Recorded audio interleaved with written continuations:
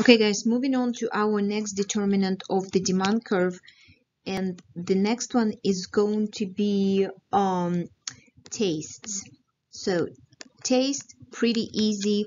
Pretty much with taste, we'll put if you like a product or a good, you buy more of it. You buy more of it, and therefore demand is going to increase for that product. So how do we relate, taste sort of to our, economy? So let's suppose, what became really, you think, popular, like think about anything that became like popular, on the market in the last, I don't know, 5-10 years. For example, people start buying more gluten-free food. So it's a kind of, taste of our, population is changing. They think that, gluten-free stuff is healthier. So therefore, demand for gluten-free products has actually increased. So if you hear something on the test that the tastes of consumers shift towards the product,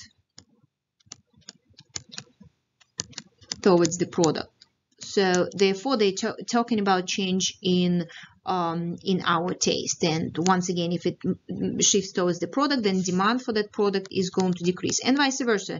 Remember, if, for example, let's suppose FDA going to make a statement. So FDA is going to make a statement that, donuts, whatever, or eating one donut a day or 2 donuts a day will increase the risk of high blood pressure or heart attack. So then taste of the population is going to shift away from donuts, maybe, isn't it? Everybody loves donuts. So, and therefore demand for donuts is going to decrease, and therefore we're going to shift it down and to the left. Another example can be, for example, brown rice became popular, lately on the market because people believe, that it's healthier. So therefore, taste of the population shift towards brown rice, and demand for that product is going to increase. So this is pretty much all you need to know for the taste. Moving forward, determinant number 4 is pretty easy, pretty self-explanatory. It's going to be number of buyers on the market. So let's suppose we have our demand curve. Remember, we all the time indicate price and quantity. This is our demand curve, and the first event is happening that number of buyers on the market, let's suppose, is going to increase. Question is, what do you think is going to happen with the demand for goods and services? So if you have more buyers on the market, then demand for goods and services is going to be higher. Just think about it. We can think example of remember the football games that we had at ECU. When we have a football game, we have more people coming into town. What happened with the demand for goods and services in Greenville at that time? Demand for goods and services is increasing, and vice versa. Now that we don't have students in town, we don't have football games going on with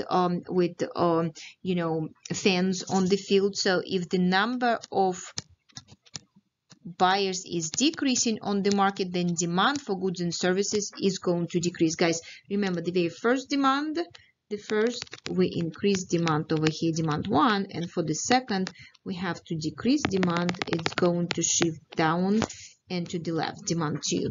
Guys, another example, very good example to understand. Let's suppose if you're going to be a future business owner and you're looking for location where to open your, for example, barber shop, and you're looking at location, and here's the shopping center. So it's all the time good to know that if, for example, the shopping center has some kind of big retailer like a Food Line, okay, or like here's Tira, here is student and stuff like that. Just make sure that they're going to be there for a while. Or if Food Line is getting ready to close the door in that shopping center, what do you think is going to happen with the number of buyers in that shopping center? It's going to decrease. And most likely, if you have a barber shop or something in that shopping center, then demand for services in your barbershop is going to decrease as well, because there's less people exactly in the shopping center. So or if let's suppose, for example, Greenville becomes like very kind of this neat little town in eastern North Carolina. It's relatively inexpensive to live here, and a lot of people actually moving into Greenville. So people moving into Greenville, and therefore the population of Greenville is increasing. What do you think is going to happen with the demand for goods and services? People moving into Greenville, it means we have more buyers on the market.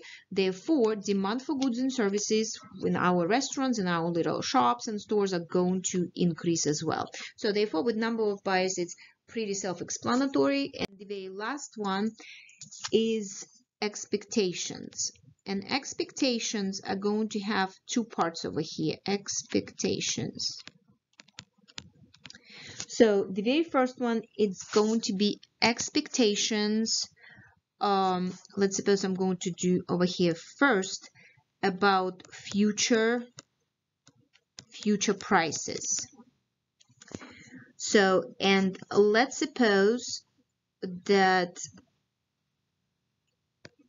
we have price and quantity, we have demand curve over here, and let's suppose that first the future price of the product, I put over here, let's suppose future price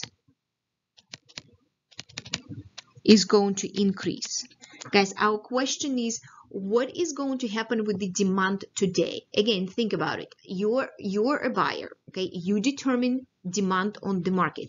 If you know that the price, for example, of the bicycles are going to increase in the future, let's suppose the price of steel is going to go through the roof, and therefore, all the makers are going to increase the price of the bicycles very, very soon. What do you think is going to happen with the demand for bicycles today?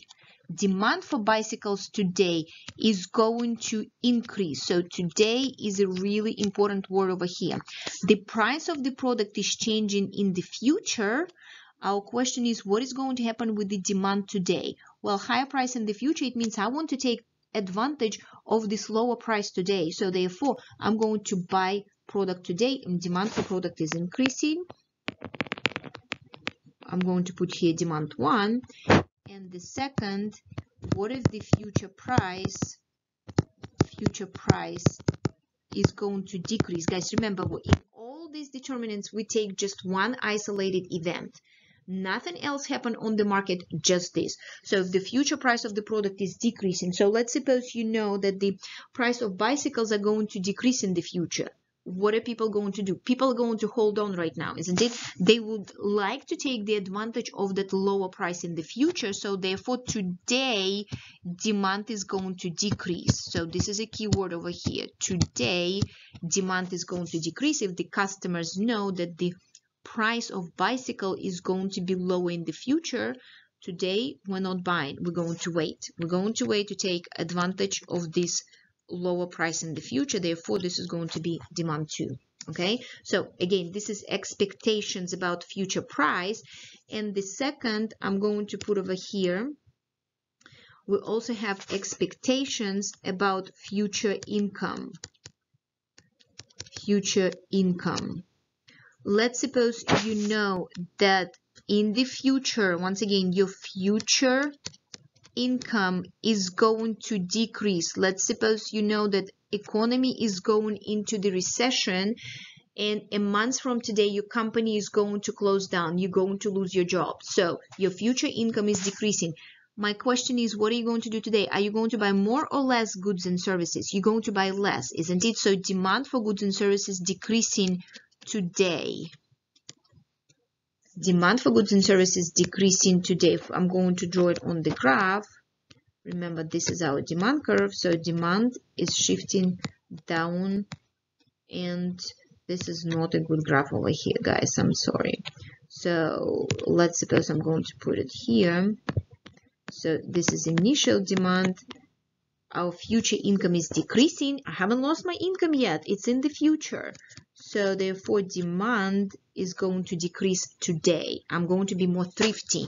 I'm not certain about my future income if I'm going to find a new job really right away. Therefore, today I'm going to start saving. And then if you know that your future income is increasing, so let's suppose you're graduating from ECU and you know that a month from today you start in a new job and it's going to pay you, much more than what you're making now. What do you think you're going to do today?